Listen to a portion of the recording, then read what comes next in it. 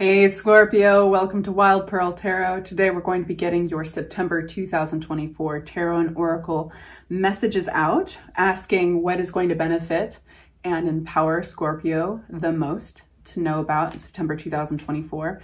And you guys, I love to pray for you, send you my good juju. It's my spiritual practice. It's my way of giving the middle finger to any negativity out there. And there's a ton, right? Like anytime you want to feel depressed, internet's got you. It's got your back. But this is how we can kind of rebel against that. So I encourage y'all to do the same if you feel like it. So say hi in the comment section so I can focus on something that represents you.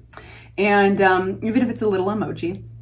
And let's get right into it. I want to make the most of your time. So we're asking, like I said, what is going to empower you? What is going to strengthen you in September 2024 for my Scorpios? We're only taking the cards that fly out. And the reason I do that is to remove my own very human ego, right? I just want to be your interpreter. So we're going to let the tarot and the oracle speak on its own. We start with the meadowlark. This is the Divine Feather Messenger deck. And the meadowlark says, smile. You will soon experience a wonderful journey of inner discovery. Ooh la la. That's deep. And then we got this one. No more complaining. Complaints are affirmations of victimhood. The moment actually we do complain, the moment we say anything crappy, right, is the moment we invest in it. Something to think about. We all do it, right? Complaints are affirmations of victimhood, which is never true spiritually. Take back your God-given power by affirming that you have an abundance of choices and freedom. With your increased confidence and assertiveness, watch these positive affirmations blossom into reality. Let's see what tarot has for you. This will be really interesting. If you have not yet, please consider hitting the like button. It means so much and it helps the algorithm. Get this video out to all your other Scorpio brothers and sisters. And consider subscribing, of course. You can always unsubscribe. But if you find that these are helpful and you want them in your life, in your algorithm, just do it. Okay, we have, good news coming. The Emperor. That's the last card that flew out. We'll pop the Emperor over here. We're going to get a general view of your reading, and then we'll unpack it and get some more detail. Wow. Okay, so this is an exciting reading already. We do have some changes here, something that is like a fresh start. And some of you guys will be starting your own companies or taking on more of a leadership role in your career or in your life with the Emperor card. But let's back up just a minute. Eight of Wands talks about either travel or good news messages coming towards you quick. And when I say quick, usually my readings are very much in the present whenever you see this video. So it could be today, it could be tomorrow, it could be within the month, but pay attention. We have Eight of Pentacles. This is going to be news connected to something you've been working on, you've been working hard and focused on. Could be literally your career or mastering a skill. Fool, that fresh start. Keep in mind that the Fool card does come with a small warning, and it's not so much a warning as like just a heads up. You'll see this little tiny white dog right in the corner and he's yapping at his heels. And that's because his owner is up here in the clouds looking at this whole new vista. What a new world, you know? And that's how we feel whenever we start something new. We can be distracted by the big stuff so much that we forget the little things. So this is just like, hey, pay attention. You got to pay your bills still. You got to do this or that, right? The due diligence. And then we have the Emperor card, ruled by Aries energy. This is taking on that leadership, a responsibility, a position of power in your life. It looks good. So let's unpack this now. I love your reading. This is a fascinating reading so far. Unpacking the Eight of Wands, making sure that this is upright, right on. Eight of Wands. What does this mean for my Scorpios? Please make it clear. And I can tell you right now, we're going to do an extended. If you do decide to come on over to the extended, the link will be in the description box below. But I want to give you enough today so that you don't feel that in order to get a full reading, you have to do that, right? That wouldn't be very fair. I want to give you lots right now. The Fool for September, the Six of Cups. This looks so positive. Emperor card. And it's funny to me that your oracle cards were like, smile, like be positive. You'll soon experience a wonderful journey of inner discovery. It's like so much positivity. And then the other one's like, no complaining. So it feels like you're being lifted from maybe a drudgery place, like a place of, you know, to like, oh, hold on to your bridges because we've got some change coming. What I love about, I know I'm skipping to the end, but I do have to because it's exciting. And as somebody who's self-employed and I love just being the boss of my own life so much, I do have to say that out with the Emperor came the Devil card upside down. This is breaking a pattern, a sense of being stuck or kind of an escape away from being chained to something. Sometimes that one thing we feel chained to could even be behavioral, could even be an addiction. So this, for a few of you guys, because all of you are going through different things, this might even look like finally gaining power over an addiction and being able to break those chains, you know?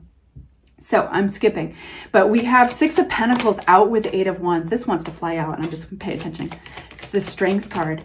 So we have something that's coming through. Basically, this news is confirming that whatever you've been focused on is paying off. There's a sense of tenacity. The Nine of Wands attached to this. This is not giving up. And you're getting news, I think, that is going to feel like a balancing, a reciprocity, whether this is literal money or this is just a response of support. That's around the corner for you.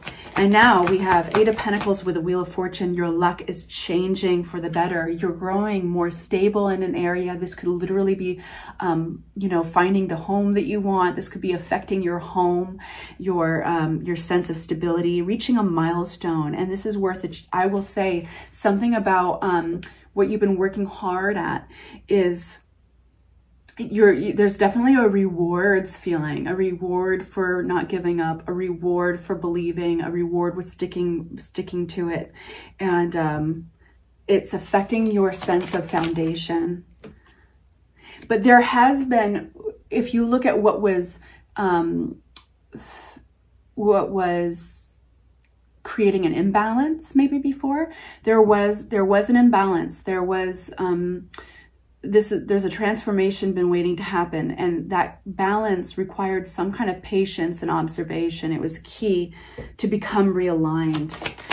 What was this Temperance card? The Death card. Something needed to move the hell out of the way. So this is the Death card, comes out when there's definitely it's just time for change and something needs to go away to make room for something new. I have a feeling that this leapfrogs over to your Devil card, taking control of something, breaking the chains between you and something you felt stuck in. Yeah, so there was a season for this for a reason. Nothing is wasted in life, but you yeah, I almost feel like it doesn't even need any more attention to that because it's done. It's over. This imbalance is over. Nothing lasts forever. This is a transition that's allowing, yeah, you're something that was depressing you, something that was making you feel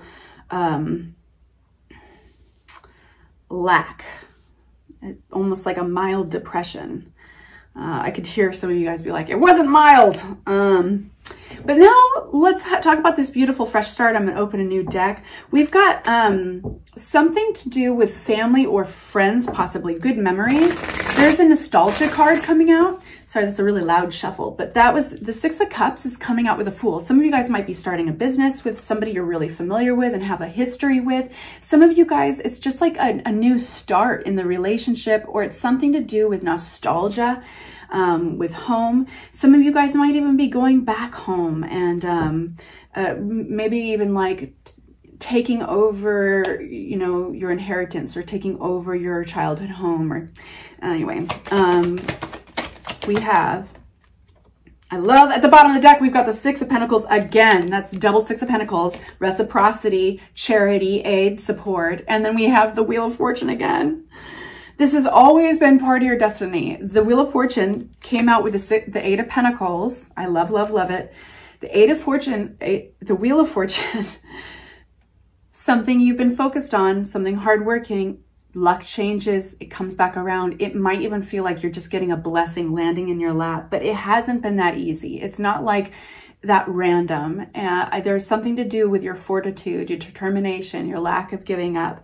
There's a sense of earning this new start. Yeah. Now I do have to say the wheel is two things besides just good news and your luck changing. It's one, something possibly coming back around, like an opportunity or a person. Okay. And not always guaranteed, but that is definitely a meeting of the Wheel of Fortune. It also is a reminder that you are exactly where you're supposed to be right now in life. The things that have taken place, they were there for a reason. Nothing's in vain. Let's talk about this Emperor card. Okay, no. I'll take the biggest lump and put it back in the deck, but we'll take these three. Okay, so you can put down this burden. There has been a fork in the road of self-observation. You might have had, this is a really interesting energy with the 7 of Pentacles, the 10 of Wands, right? That's an exhausting chapter that's coming to an end. Even if it came on the back of good intentions, of